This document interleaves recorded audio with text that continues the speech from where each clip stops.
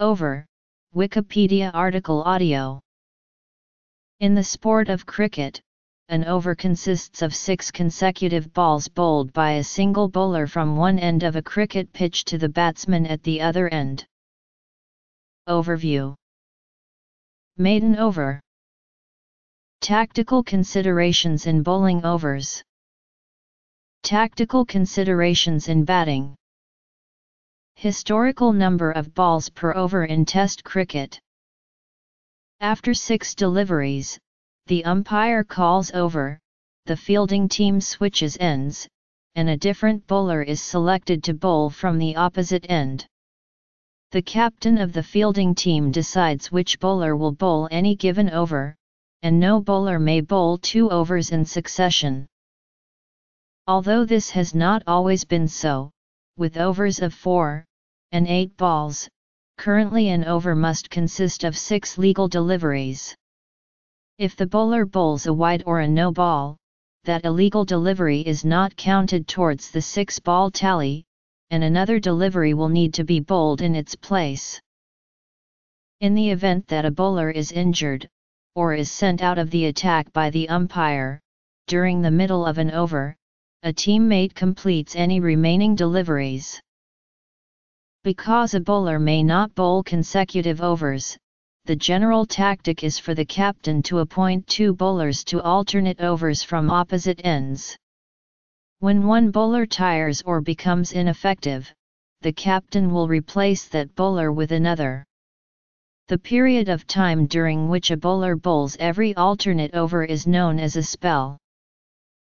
In limited overs cricket matches, such as one-day cricket and 2020, each team has 1 batting innings, which ends either after all wickets are lost or when the allotted overs are completed.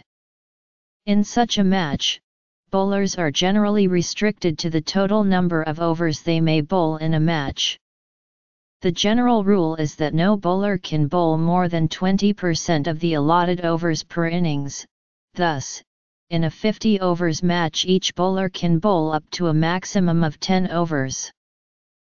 In Test and first-class cricket, there is no limit to the number of overs which may be completed in a team's innings, nor is there any limit to the number of overs which may be bowled by a single bowler.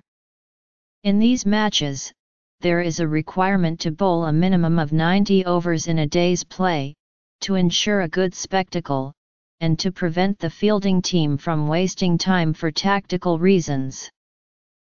A maiden over is one in which no runs are scored. Leg byes and byes scored in the over are not counted against the bowler in a maiden over. A wicket maiden is one in which no runs are scored and a wicket is taken. Double and triple wicket maidens have also been recorded. Bowling a maiden over in ODI and T20 form of cricket is very important and difficult. The over is a fundamental consideration in the tactical planning of the fielding side. Since a single bowler has only 6 legal balls to bowl before he must hand the ball to another bowler, he typically plans to use those 6 balls to set up a pattern of play designed to get a batsman out. For example, he may bowl the first few balls with the same line, length, or spin. He intends to tempt the batsman into scoring runs by providing balls that are relatively easy to hit. If the batsman takes the bait, the bowler can then follow up with a variation designed to hit the wicket, or a ball that is intended to induce a mistake from a batsman who is still in aggressive run-scoring mode, which will result in him being caught out. Cricket imposes penalties on captains if their players bowl their overs at a very slow rate, such as fines, loss of competition points, and match bans. If a team is proceeding slowly, some captains will choose to use slow/spin bowlers. Such bowlers have a shorter run-up so they complete their overs more quickly. Often this means choosing an inferior strategy by employing a less skillful bowler to avoid penalties that are perceived to be greater, such as being banned or losing points. If the 2 batsmen are not similar, tactical considerations may affect their play. If one batsman is stronger than the other, they may attempt to engineer their scoring so that the stronger batsman faces the bowling more often. This is known as farming the strike. It may take the form of the stronger batsman trying to score an even number of runs on early balls in the over and an odd number on the last ball. The weaker batsman will attempt the reverse, and the bowler will try to disrupt this pattern. If one batsman is right-handed and the other left-handed, they may try to score odd numbers of runs to disrupt the bowling pattern and tire the fielders by making them reposition themselves frequently. Since 1979/80, all Test cricket has been played with 6 balls per over. However, overs in Test cricket originally had 4 balls per over, and there have been varying numbers of balls per over around the world up to 1979/80, generally the same as the number of balls per over in force in other first-class cricket in that country. Balls per over. In England. In Australia. In South Africa. In New Zealand. In Pakistan. In India, West Indies, Sri Lanka, Zimbabwe, Bangladesh, and the United Arab Emirates, all Test matches have been played with 6-ball overs.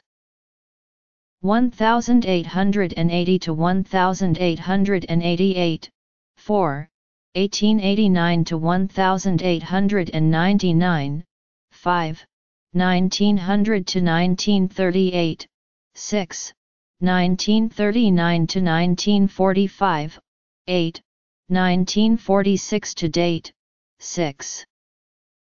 1876/77 to 1887/88, 4, 1891/92 to 1920/21, 6, 1924/25, 8, 1928/29 to 1932/33, 6, 1936/37 to 1978/79, 8, 1979/80 to date, 6.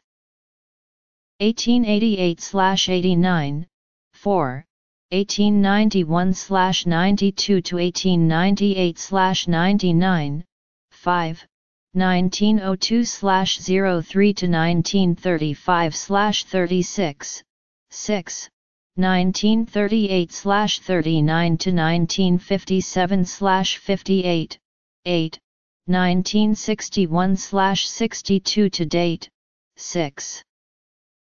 1929/30 to 1967/68, 6, 1968/69 to 1978/79, 8, 1979/80 to date, 6.